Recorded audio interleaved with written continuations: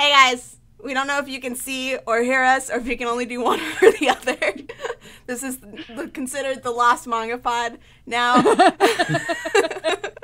But it's stuck in a labyrinth of magic. It's how fitting. Maybe somebody cast like some magic on us. The Rooker not working in our favor today.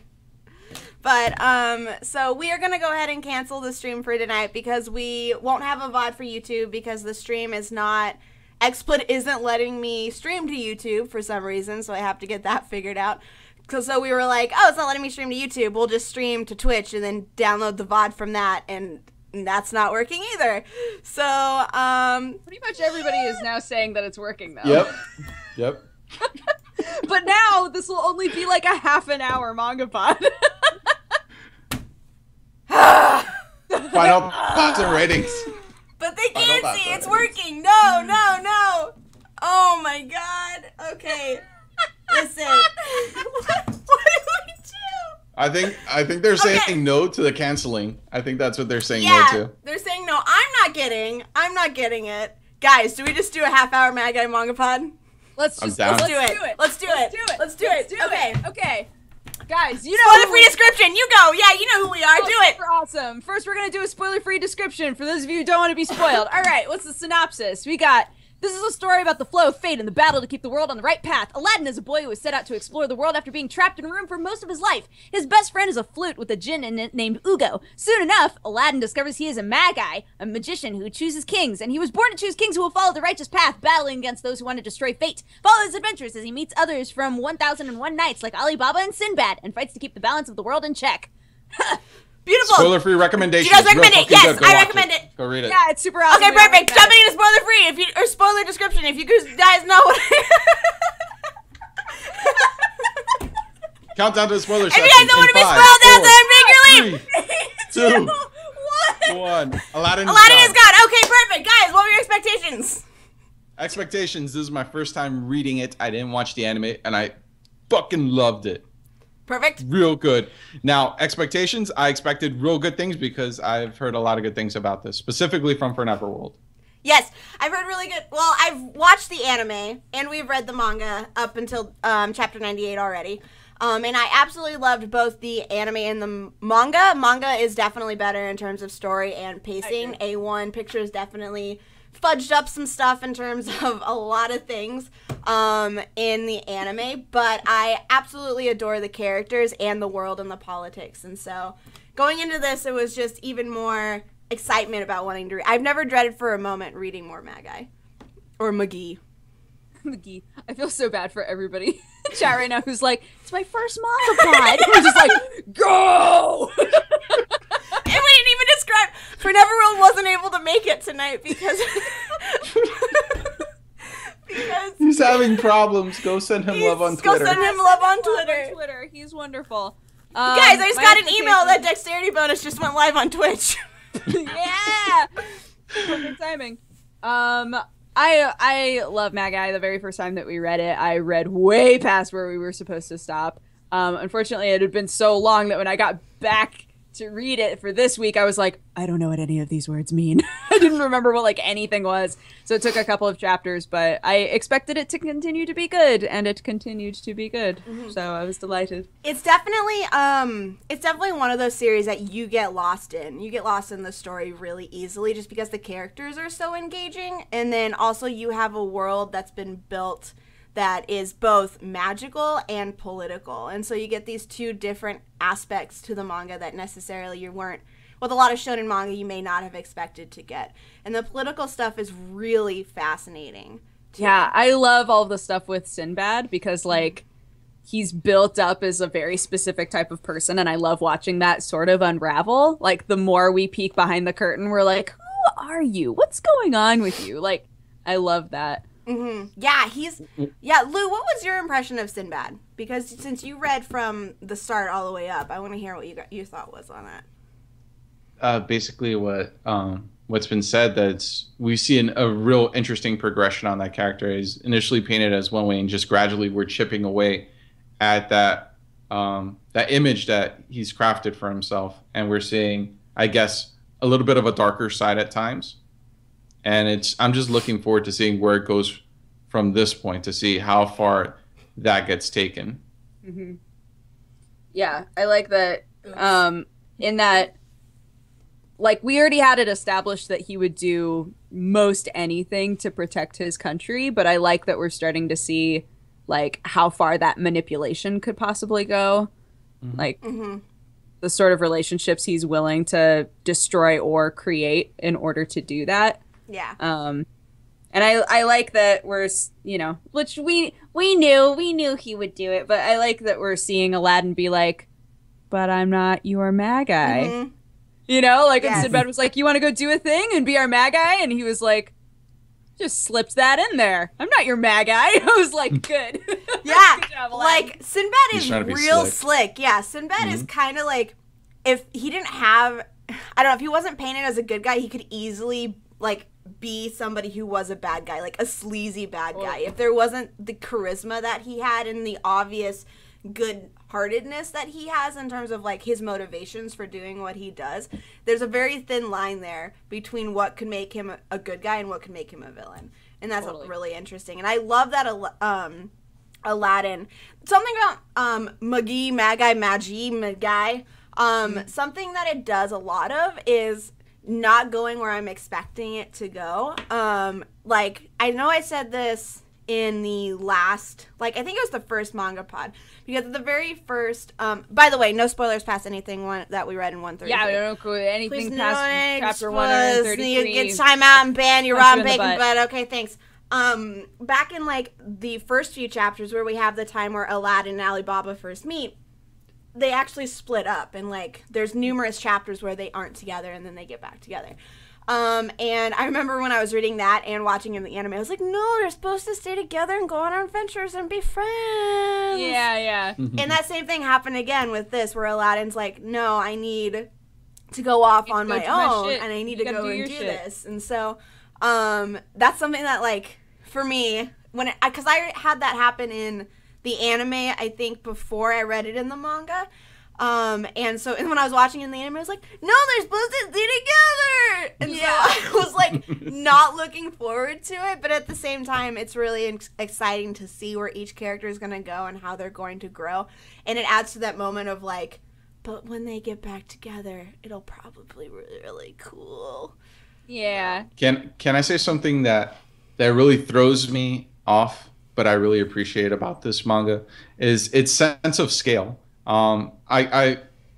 It feels like it's maintaining this large environment, and we're constantly being given information that builds upon this just massive world. And what I really like about it is that it's a constant stream of information that's constantly building the world, as opposed to a lot of shonen manga that I've read. Will build the world when necessary, but tend to focus around the main characters and what's immediately around them. So I think the politics of the world of Magi, not only in Sinbad's country, but in the other countries, and the relations between those countries, we're seeing all of it at once, which I don't think is something that a lot of other shonen manga tend to balance very well. And it's clear, right? Like, I rarely find myself confused. I'm like, you're the guys doing this weird racist shit. And this is Sinbad's place, and this is where Morgiana came from, and, like, it's, like, pretty easy to keep all of that clear. And yeah, building off of what Erin was saying, I'm like, yeah, I like that we've had this whole situation before of, like, going our separate ways and doing things and becoming better people and then reuniting. And now everybody's like, all right, I have a thing to do. You know, like, all of them are like, I have a thing that I need to do. And I'm feeling more positive. Well, except for sweet baby you. It's like I like you. You want to marry me? And she's like, no. He's like, okay, bye. It's like, no, sweet baby. Oh my God. Sad when he left. Get wrecked. Oh, I love all of these characters so much. I love, with Alibaba, a lot of people at that part where he was like, no, Aladdin, we should stay together. And then he got mad at Aladdin because Aladdin was wanting to leave. I think a lot of people, when they read that part, they were like, Alibaba, just suck it up and be a man. You're such a whiny bitch. But I was like, I think that's understandable. Like, if he can't, he obviously thinks very differently than Aladdin does. And so I think it's fascinating to have a relationship where both characters aren't always on the same page. And so you have to, like, kind of overcome a hump and, like, talk through it and, like, figure it out, like, why the other person's doing it. And so, to see, like, the whole part with Alibaba where he snuck onto the boat and was like, oh my god, and then they started, like, saying shit about him. I loved that part, and just all of their smug faces when he was really sad. It's just like, I was like, poor precious Alibaba, you just are such a goober. Alibaba is the biggest goober in Magi, I think. Like, Hakuno can get pretty goobery. Like, earlier on, he was pretty goobery when we first saw him be a crybaby, but Alibaba is, like, no better. Yeah. Oh, totally. And I think that's why it's, like, endearing to watch them fight all the time. Yeah. Like, shut up. Shut up. It's like, you're both children. Yeah. Yeah, I think that was another reason why I really liked the whole story with the pirate mother, too. Like, it was short, but it gave us some interesting insight into, like, how much they have grown and how they look at the world. And we also got to see, you know, backstory-ish stuff. But yeah, for Hakuno. Yeah, I think it's interesting that at this point, pretty much everybody feels like Aladdin is has been pushed the most toward being an adult, and he's, like, definitely the youngest out of all of them. But, like, he's had so much put on him, you know? Just like, hey, you're, like, a really powerful being. Also, you're not supposed to exist because there's only supposed to be 3 at a time and you're the 4th. That's weird. Also, hey, can you, like, banish the darkness away from people's souls? I don't know. Just, like, that's a lot to deal with. Yeah. Right? And he's dealing with it really well. Yeah. Like, something that, like, this manga reminds me a lot of Avatar, the Last Airbender. And I can see the parallels between, like, Aladdin and Aang in that they're young characters with really important roles, where they're clearly different from everybody else in the world. So yeah, I don't know. It's just that as I was reading it, that comparison just kept on popping up in my head with, again, how it balances scale. Yeah. So yeah, that's just something I found is really interesting. Like it made me appreciate it more because it felt familiar. Yeah. Yeah. Hey, What? guys. What's going on? What? What's going happening? on? We only have 20 minutes. Will you shush it? Yeah, you need to cool Yeah, it. be cool, guys. Be cool. They're wagging their tails and barking. I don't understand. So we got some pretty big reveals in this section. Like, we got to see what happened with Hakuno in his past, and then we also got the reveal, like Dodger said, that there's only supposed to be 3 Magi in the world at one time, but for some reason Aladdin exists. Yeah. So what were your guys' thoughts when you read that part? Like, have you has that, like, brought up any, like, theories about why he may be there, or, like, what that could possibly mean for the future of the worlds? Well, like, I feel like Ugo did it for a specific reason, but we don't know what that reason is, you know? And, like, he even said, he was like, why do Ugo bring me here? I'm like, I don't know, Aladdin. I miss Ugo. I know! Like, that's something I wish we would have gotten more of, like, more information building towards that, if at least, like, little tidbits of information. Because we did read over 40 chapters. Technically, we read a little bit more. Some of us did. And still, none of those little nuggets of information were given to us. And that's just something that it felt like it was just kind of left there as an important plot point that would be revisited later, and that kind of bothered me because if you know, it's like blue balls is what it was. Plot balls? Plot balls. Yeah, plot balls. It was plot balls. That's what it was. I love that Judal just came in and was kind of like, hey, I'm here to tell you about this information, or that make sure the reader knows this information, and I'm a little jerk. Fuck Jadal. Every time he shows up, I'm like, I love you, and I fucking hate you. Like, he always just shows up as like, lol, and then just leaves. I'm like, why? Why did you do that? And I love that he showed up, was like, I'm declaring war on y'alls, and then just left. And then went back to his king, and his king was like, lol, nice one. And everyone else is horrified. Everyone's like, you can't do that. And his king's like, he's like, eat the war. Yeah, we're gonna have a war sick. Awesome. That's not what. You guys are so messed up. Yeah, listen, Judal reminds me so much of Hanamiya.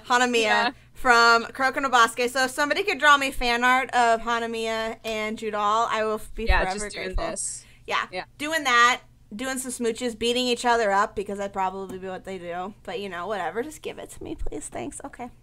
Aaron convinced me that's a valid ship. It is a valid ship. All of my ships on MangaPod are valid ships, including Nagisa x Kuroko and Killua x Kun from Tower of God. It's all valid. All It's all valid. real. It's all real in head. All unsinkable. Oh my god. Can we talk about actual ships in Magi?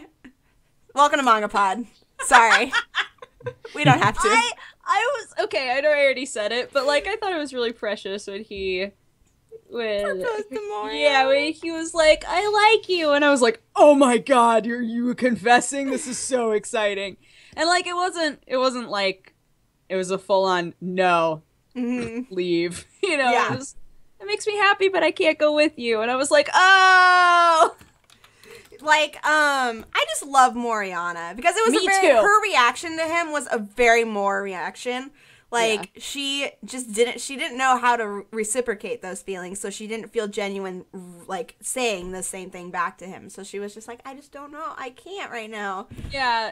Yeah, it was just a very honest, like, it makes me feel nice that you like me, but no, you know, and it was just like, oh. Yeah. Yeah, pretty much. Mor is waifu. Yeah, more best girl. Pretty much any time that she gets to beat people up, I'm like, yes, yes, yes, yes, yes, yes. The whole pirate scene, but she was like, I'm just gonna. Yeah, she just runs around. She just goes and beats the crap out of everyone. Everybody in the tunnel. So I was like, yes, yes, yes, yes. She is one of the best, like, she's not just badass, she's also just incredibly well written. And just really fun to learn about and watch her grow and interact with people. And for a shonen, like, to have a strong female character like that as one of the main trio just makes me so happy. Makes me really happy. Because she's such an integral part of the group. Like, she does so much. And she's not just there to, like, be fan service or look pretty or squeal or anything. Like, she gets shit done. A lot of times more often than other people do. Yeah, she gets and especially all the shit done. Yeah, no, especially like it like her getting shit done was something that was established from the beginning, that she was just a badass character, and it's been something that's been consistent throughout the manga. Yeah. Which normally you have girls falling into categories of just fan service character. Like, look at an example. All the girls from Bleach. All of them. All of them. All of them. Yeah, it's just like being really useful at first, and then almost being a plot device for a different character to surpass them. To be like, look at this really powerful person, and then like that showcases the character who we're supposed to care about. Yeah. You know, becoming more powerful than them, and they're like, oh, guess there's nothing else for me to do now, and then they're just like in the background. Moriana has never once fallen into that at all. She is like for sure her own character with her own strengths, and I love her so much. Yeah. And none of them, like, we had a few times where people were like, no, like, women should stay out of a battle like this. And she was just, like, not having it. She slammed her foot down. It just, like, slammed that sexism, like, out the door. And we have not seen that doubt from anybody since. It's just been bad. It was so badass. Yeah. Yeah, I love her. God, I just love the main trio so much. Their like, and relationships is so cute. And their teachers. Yes, and their teachers. Of the 8 generals. Oh my god, all of their teachers. And like when they got out of the dungeon and Alibaba was like, I can't face him. Oh no, like reflecting on it, like everybody else did something useful and oh no. Yeah, he's just like, what did I do? I didn't even equip my djinn correctly. Yeah. And I like that he still hasn't. too. Yeah, I love that. That's still like something he can't quite figure out. Yeah, I am so happy. Like, there's times where I'm like, oh man, Alibaba, I wish you would be able to do this. But at the same time, I'm like, thank God there's a manga taking time to lead up to the character being powerful. Like, they're giving us his actual struggle with it, where we're watching him attempt and try, but not quite getting it. Like, he can't find that piece, and it's not happening right away. Like, we're 133 chapters in, and he's definitely displayed strengths and won battles and done stuff. But the one thing that he truly wants to master that will make him, like, super powerful, he's having a hard time doing. And I love that he's having a hard time doing it. And I can like, that's just a mangaka building towards a really important moment, and once that moment finally happens, it's going to be the hypest shit ever. Totally. And it's also a good catalyst for him to have a journey as well. Yeah. While everybody else is like, you know, going on their own journeys, that's something for him to work toward. So that they're all working to be better people, and then when they come back together, we're gonna be like, ah. So yeah. And the little sister too, how she was like, I'm gonna go home. Yeah. But I won't use my powers to fight you. And I was like, yeah. Yeah, I love how she was, like, so in love with Sinbad. I know! And Sinbad is totally using her. Like, he is using that to his full advantage, which is one of the things that's like, God, Sinbad, that is not nice. That is not what a nice person would do. Yeah. But he, like, totally gets it. And Jafar totally understands it. Even though I think it's harder for Jafar to, like, go along with it, he still does because he has that much trust in Sinbad. Yeah. Can we talk about... Sorry, talking about Sinbad, can we talk about how fucking awesome it was when they got the, like, black curse from that one dude, and the dude took off, and Sinbad just comes through the teleporter, and he's like, hey, how's it going? I was like, and that half of his Ryuk is already like, messed up. Already fallen, yeah, which was another reveal, but that was just like it was such a fast... It wasn't like a battle, even. It was just a fast scene, but it was one of the most epic parts that we've read, I think. It was so cool. I loved when he turned into a tiny satyr and put everybody to sleep. I was like... And he's just like, all fat. Just like a little fat satyr. Yeah, just like, hey. He was basically Jigglypuff. Yeah. It's amazing. It was so cute. He's like a little cherub. Yeah. How many Jin does he have? 7? I think it's 7. Is he it? conquered 7 dungeons, I believe. So he's got 7, yeah. And he's got tons of followers who have household vessels. So Right. yeah.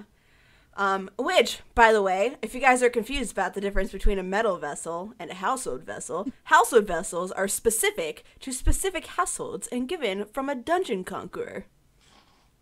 There you go. The more you know. I wikied that. Man, yeah, those first couple of chapters, when we hadn't read this in a while, I was like, Magoi, Ryux, oh god. It's like, what is all of this? Remembering there's a difference between people who have djinns and household vessels and people who are magicians. And, yeah. I was like, wait, why is there a dip? What is the dip? Oh, that's the dip. Okay. Oh. Okay. Yeah. Let's talk about art really fast. Let's talk about art. What are your guys' thoughts on that? I mean, I think I assume I've said this in the past. The art isn't like extremely clean, but I like it. Mm-hmm. I like the character designs a lot. I think everybody winds up looking really interesting. So, Lou, what were your thoughts on it? I think it has the potential to be good when the mangaka opts for the more minimalistic panels. Mm-hmm. Like whenever, like there's a lot of these single page panels that are just super cluttered, and it's really hard to make out everything that's on the page. Yeah. And that's what I think makes it. That's what really hurts the art for me. Mm-hmm. There's a lot of it where, even having read 133 chapters, a lot of it is really muddy.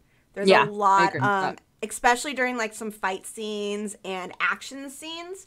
There's a lot of times where I have to just look at it and be like, I don't quite understand where this person is in comparison to this person or what's happening.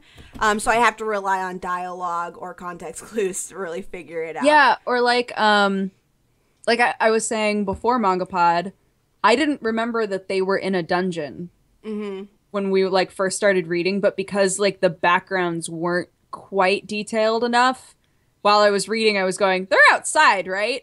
Oh my god, they're not outside. Holy, they're in a dungeon. Like, it like slowly unraveled for me because the background doesn't have a lot of detail either. Yeah, there's just, the background doesn't have detail, and then the character, I will say that the characters' expressions are always really clear.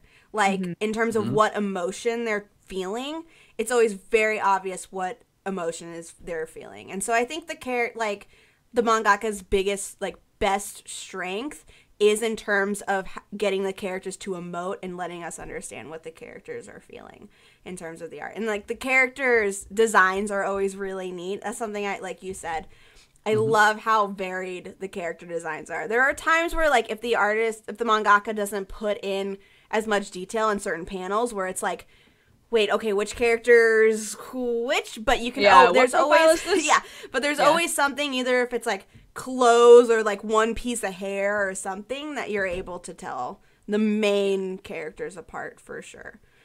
Who's everybody's favorite character, like in terms of design? Oh, I love Hakuru's design. I like his scar. Yeah, me too. I like his. And I also, gosh, I like so many of their character designs. I like all of the, like, almost more than the character designs. I like all of the clothes and jewelry that people wear. Yes. Because it's very different from the designs used for most anime and manga characters. Yeah, because I think a lot of that. World. Yeah, the setting is it setting, plays into the Arabian Nights setting. And I love Moriana's clothes. This is from like way long ago, but when she does her dancing scene, I love her dress and her hair so much. So much. All of the clothes is really neat. Like, I want to own all of them. Dragon General, best girl. What? Wait. The general who looks like a big dragon. I thought you said face. drag in general, and I was like, who dressed in drag? I guess Judal, kinda, but Judal always. Not really. I was so confused. She was infected by Tumblr for a second. It's okay. Drag in general. Best girl. I'm excited. I hope that there's a ton of Magi cosplayers at Anime Expo. There was last year. So I hope there's more, because it's really cool. It's just really neat outfits. Yeah. But, Lou, who's your favorite in terms of design? Alibaba. Alibaba. I like Alibaba's too. It's a classic shonen design, and it's just, of the designs, I think that his is just the cleanest, like in terms of, like he's consistently drawn to look like he's meant to be the best looking person on the page. Oh, he's so, I love him so much. Like, he's one of those characters that is very standard, but I just adore those kind of characters. And so I really like him. What was the name of the djinn that... Was it Zatal? Zagan. Zagan.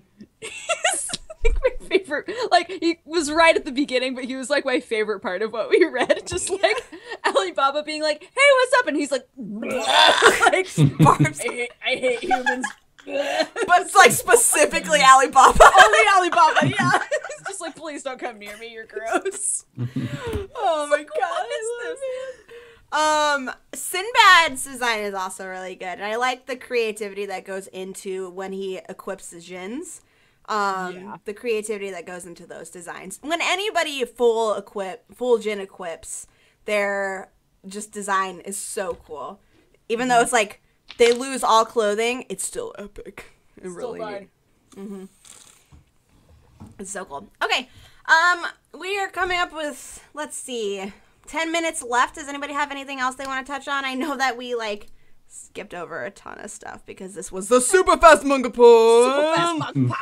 I'm trying to think if there's anything. We had, I'm trying to think. Oh, we have the big foreshadowing thing with Alibaba about how his Magoi changed. Yeah. Because of Kasim being in him. That sounded weird. But it's what happened, okay? Erin infected by Tumblr now. It's okay. It's communicable. Kasim was in drag, what?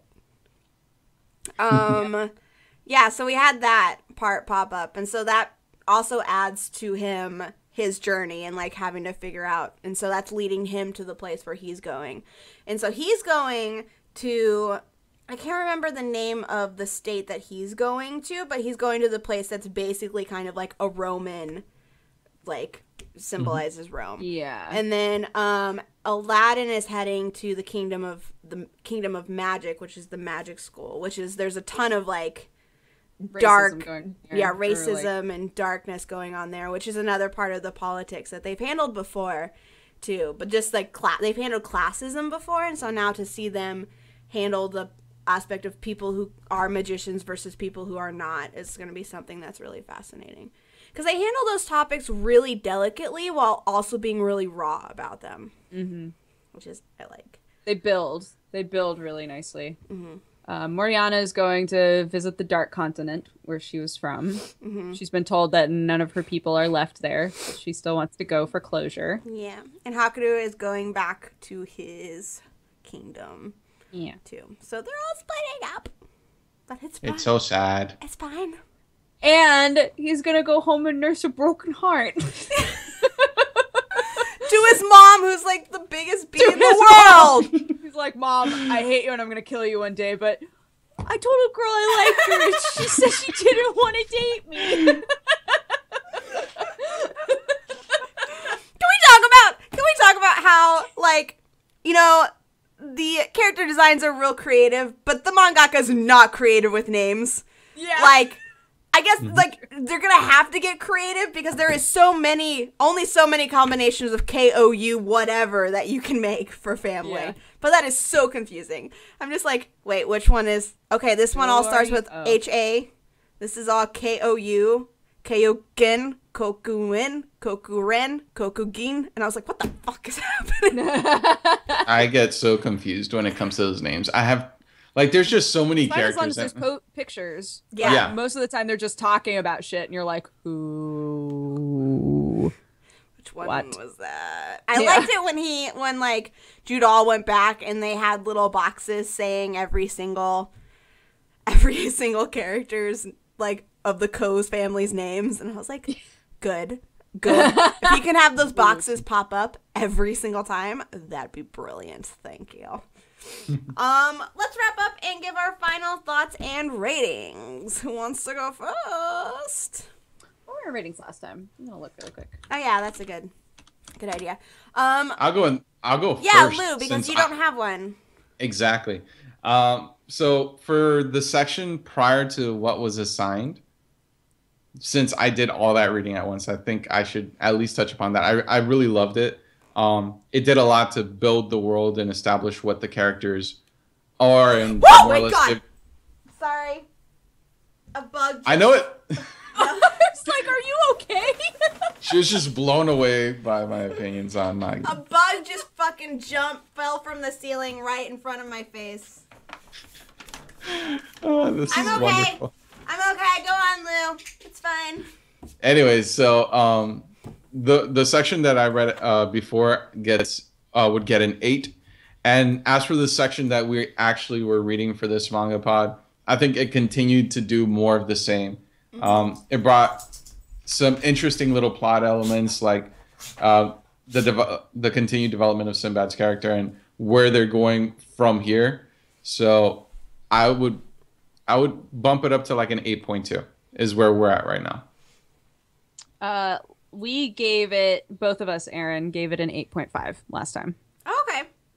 I would stick with an 8.5. I would stick with an 8.5 too. I wouldn't say necessarily it didn't drop at all, and it definitely didn't drop, but it also didn't increase. It consistently, like what even Lou said, like it consistently did everything that it did really well. And I don't necessarily have any like full-on critiques other than I think the art could be better because it gets muddy and it's really confusing at times.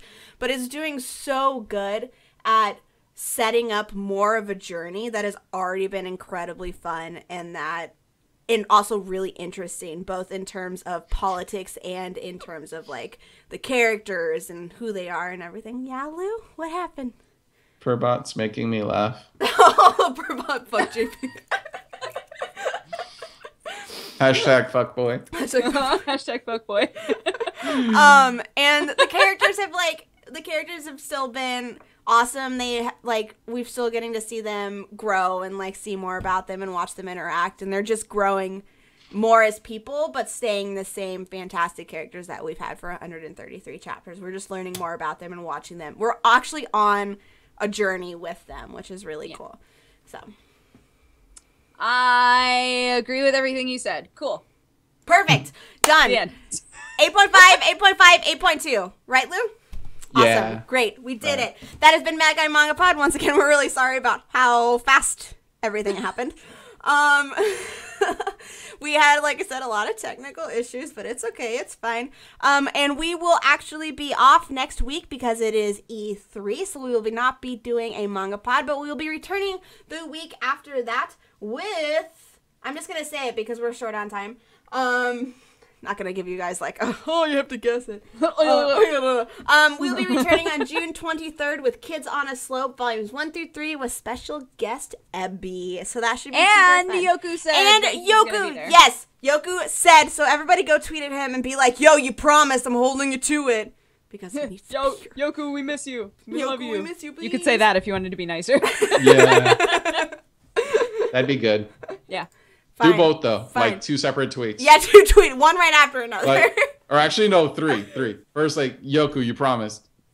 That's 1. 2. Oh, but we miss you and we love you. 3. No, but seriously though, get the fuck Yeah, out of Yeah, here. there you go. Sandwich. Yeah, You gotta sandwich You have it. to sandwich the praise with. Come on. Disappointment. Yes. Preemptive Just kidding. disappointment. We miss Yoku so much. I just miss him so much. That's why. I know, me too. That's why I feel these feelings. But thank you all so much for joining us for we should shout out our stuff. Hi, I'm Erin of HappiLeeErin. You can find my stuff on youtube.com/HappiLeeErin. All the previous MangaPods are hosted there, as well as I do anime-related content like first impressions and reviews and vlogs and such. So. And all her social medias are happily Erin. Yeah, that too. All across the everything. Thanks. All across the everything. Okay. I'm Dodger. You can find me on youtube.com/pressarttocontinue, where I do visual novels and dating sims. You can also find me on twitch.tv/dexteritybonus, which might be where you're watching MangaPod right now. And on all the social medias, I'm at DexBonus, DEXBONUS. My name's Lou, and I'm from Sitting by the Window Anime Reviews. You can find me at youtube.com/SBTW Anime Reviews, where I do anime-related content, mostly reviews and first impressions. I haven't put out a video in a little bit, but I'm going to start working on that right away. Like right after this MangaPod, I already have scripts done. So yeah, I'm going to get on it. You can find me on Twitter, twitter.com/SBTW Anime Review. Also, Ask FM. Please help me out. It makes my workday go longer, or my workday shorter, because it's brutal. I work 50 hours a week, and that's why I'm always tired. Aww. So yeah, help a brother out. Help a brother out. Ask him questions. Yeah. Keep it G. Ask him Keep it 100. questions. Thank you all so much for watching. We will see you on June 23rd at 7:30 p.m. Pacific Standard Time here on twitch.tv/dexteritybonus and hopefully youtube.com/HappiLeeErin. We're hoping that XSplit finally lets us do it again. But thank you guys so much, and we'll see you later. Bye-bye. Bye-bye. Ready, y'all? Bye. Bye. Bye. Bye. Bye. Magi. Bye.